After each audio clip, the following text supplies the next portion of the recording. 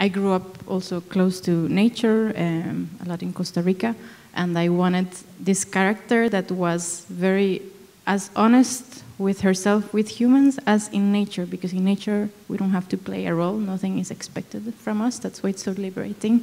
And she was honest with herself all the time, and with Sophie Vinquist-Loggins, the cinematographer, we wanted to also always tell the story from her perspective. And since she sees herself as part of nature, I think, then it was always very close to nature, even the cinematography, and we wanted that we could feel the elements and that it was going to be lived with all the senses somehow.